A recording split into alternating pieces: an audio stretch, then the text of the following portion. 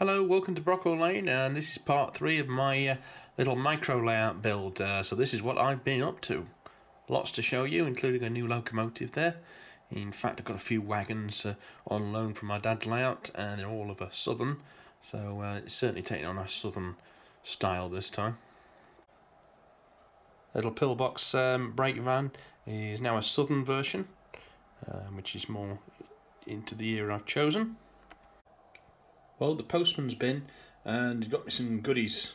One thing is, first of all, this, which is a World War II pillbox, and that's from WWS Scenics, the same people that do the static grass. It's a resin building. There's actually 2 of those.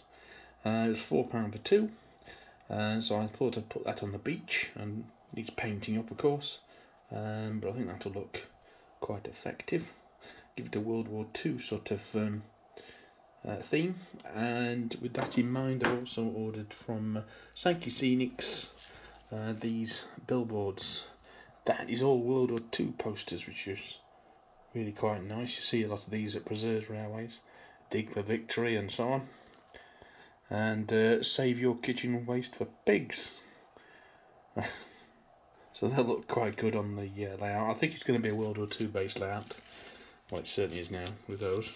We've also got some enamel rusted signs from the era, which will go up around the station building, when I've got the station building.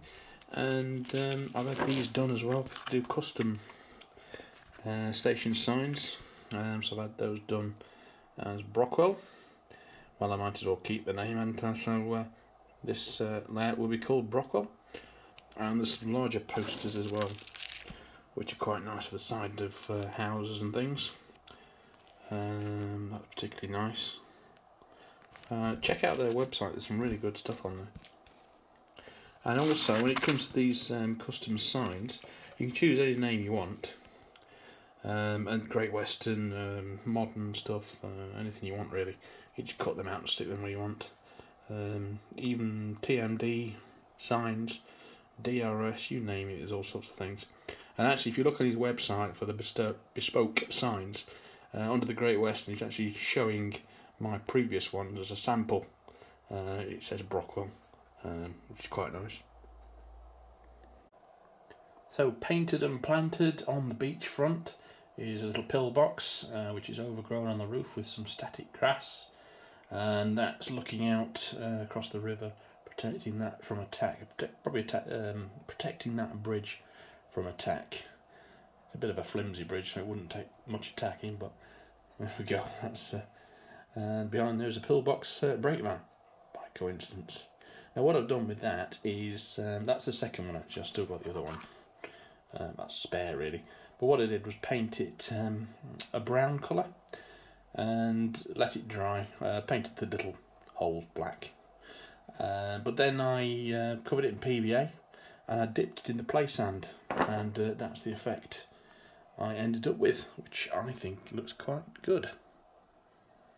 Don't know what you think, but I think that was worth the money and really adds to the layout. Gives it a World War II flavour. Now, as I said in last week's episode, I was looking at getting station buildings and a signal box, and I was looking at some of the Scenecraft and Scaledale ones, but they were a little bit expensive. And then somebody in the comments suggested I have a look at this company, which is called In the Greenwood, which is laser cut kits. And I had a look on their website and decided that a couple of these were probably quite good. Yes, the laser cut wood, they're fairly easy to build. I have modified them a little bit, so I'll show you those built up a little bit later. I'm currently in the process of repainting some details off a previous layout. Most of this off my Great Western layout, just repainting them green, so that's still in Great Western colours. I need to get some green paint on that. For the southern theme, never done a southern layout before, so I thought it'd be quite fun to have a go at doing that. So I found all sorts of things there which I should be able to repurpose and put on this layout. So looking at this little street scene, you can see I've put a few of these posters up around the telephone box. I've also found that little Royal Mail letterbox. There's a sign off my Ashover layout, which unfortunately got taken down. And some of these signs I've put on the side of that building. I'm still going to repaint the front of that building and tickle it up a little bit, make it look a little bit better. But I'll also put the brick paper on the side of that one as well. There's a Royal Air Force van there, which is keeping with the time period of this layout now.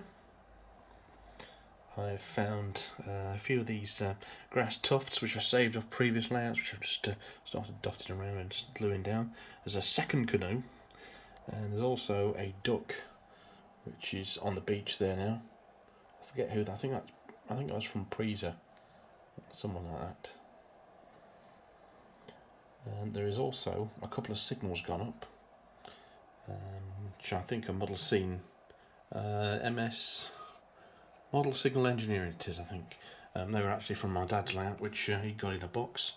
So I decided to just weather those up a little bit, and I mended the ladders and so on.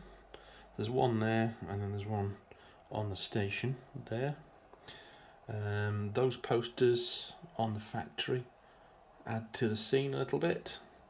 Again, there's a couple of wagons there which I've borrowed from my dad. But there's the signal box.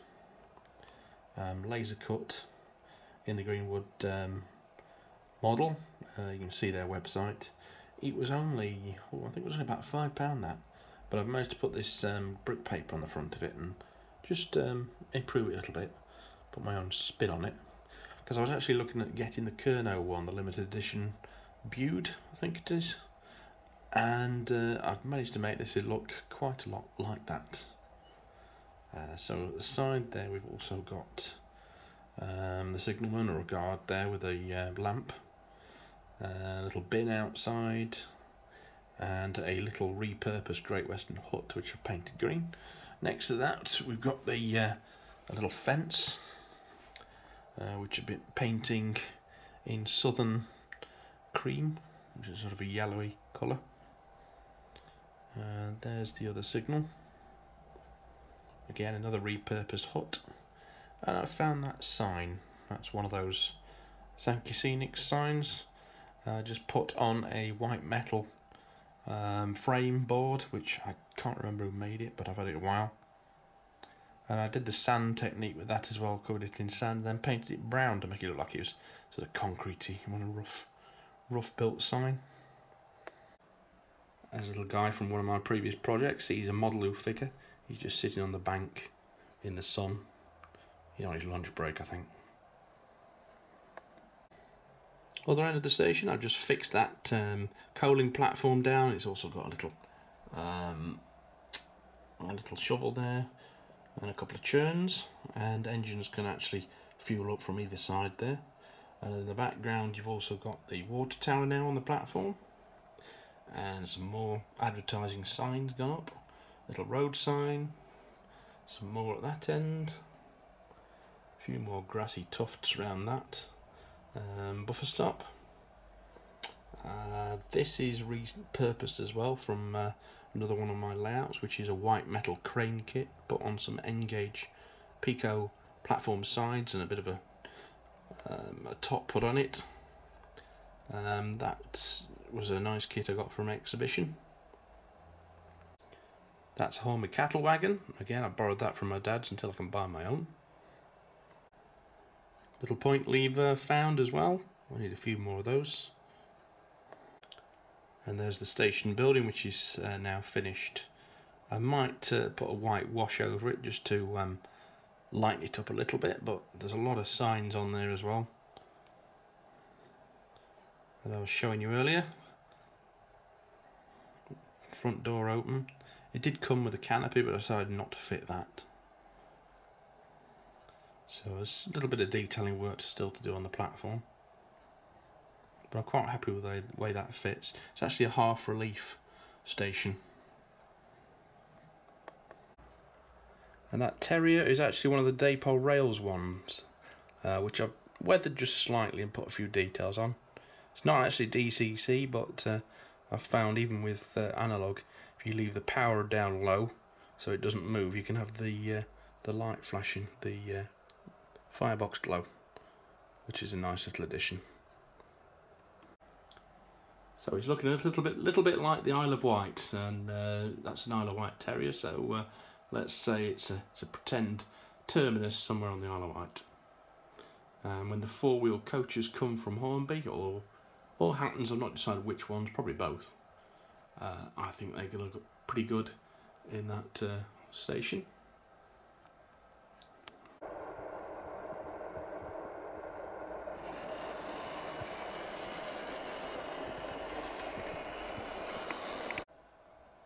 So really happy with the progress so far. I'm going to get painting some more details, and I'll see if I can get that platform up to a standard I'm happy with.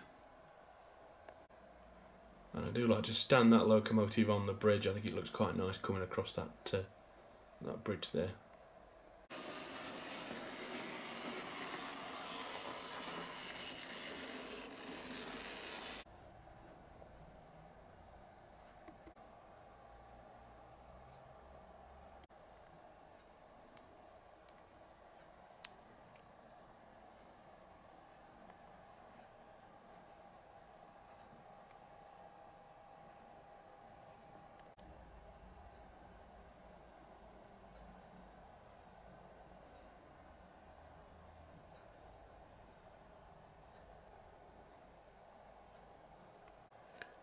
So that's all for now. Thank you very much for watching, and thanks for your comments last time. I've forgotten the guy's name who suggested the Greenwood kits, but you saved me quite a bit of money there and enabled me to buy that Terrier, so thank you very much for that. So if you've got any ideas or comments, subscribe, put your comments below, and I'll see you next time on Brockwell Lane to see part 4 and see what else I've done to it. And there'll probably be a running session at some point as well for you to look forward to. So thank you, stay safe, bye bye.